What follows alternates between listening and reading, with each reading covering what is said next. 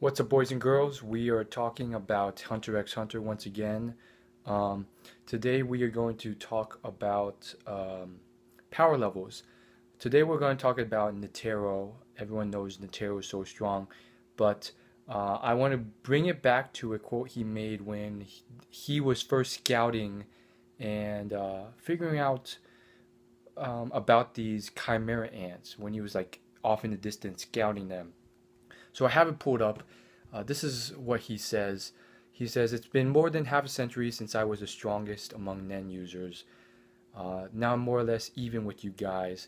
Uh, and then he says, uh, well, they retort, "Oh, you should have more confidence in yourself." And then he answers back, "Even when I'm at less than half my former strength, growing old is no fun."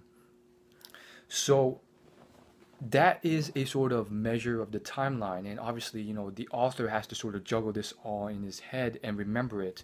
So these sort of reference standards aren't, set in stone. If the author forgets this, which he could, um, it it's not like in real life where these references are just like set in stone and you can't like forget about it.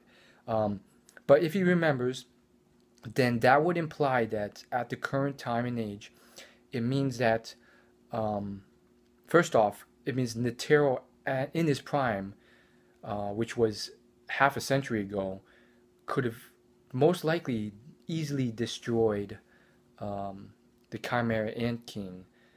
And I think it's so because um, Netero did in fact beat the king. It cost him his life, but he beat the king at half his prime. So um, perhaps at his prime, which is double his current output, that means he probably would have killed the king. It also implies that half a century has passed since that point, where he was the standard, where he was the number one.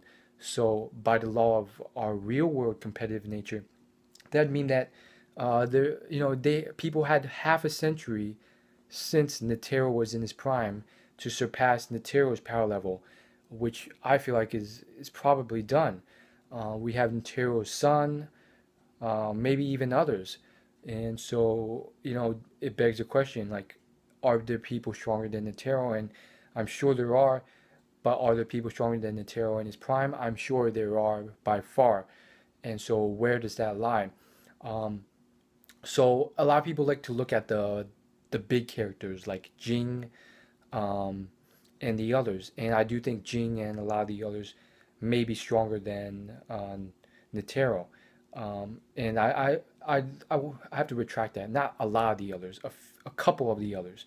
Maybe Netero's son, Jing for sure, the blonde creepy guy.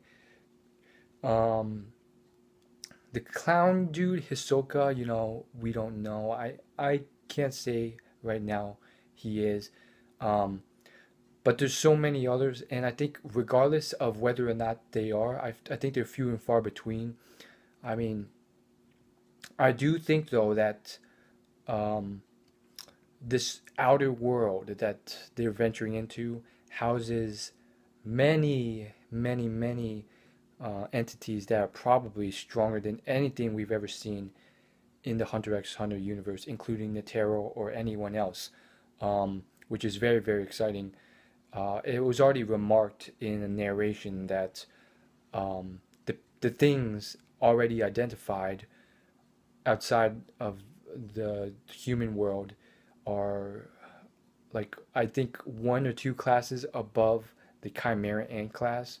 I think obviously I felt the author did a poor job depicting that because it's so obvious he just sort of made it up on the spot or close to on the spot and threw it in there because before that it was like the chimera ants were this unknown species. Then the hunter association gets news that hey, this isn't just some this is a real deal, this is a high class danger threat, and they're growing and spreading, and they're very strong as a species, and they need to be wiped out. And so once they figure that out, because you have these hunters who are very strong, coming out, you know, severely injured, um, they send in Netero, who, well, technically it seems like Netero just sort of identified it and fixed it himself without really involving the rest of the human world or the Hunter Association. And so for the narration, or it wasn't the narration, I think it was one of the board members or something, they remarked on how uh, the creatures of the outer realm are of 2 levels higher class than even the chimera ants.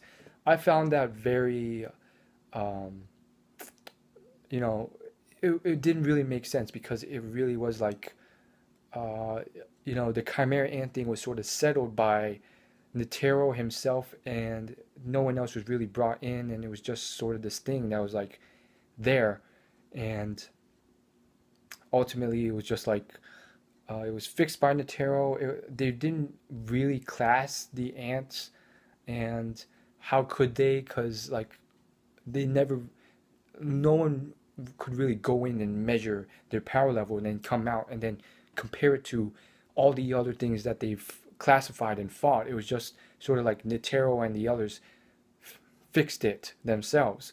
So it didn't really make sense, and to just say, you know, pull out this arbitrary relative classification was just bogus in my opinion. But still, point being, very excited for the Outer Realm. Can't wait to see what other HXH stuff are coming out. As always, like, favorite, comment, and subscribe. I'll see you in my next video.